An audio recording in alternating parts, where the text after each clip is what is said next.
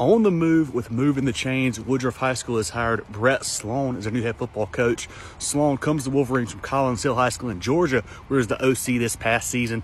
Prior to that, he was the head coach at Kell HS in Georgia for 5 years, going 35-21.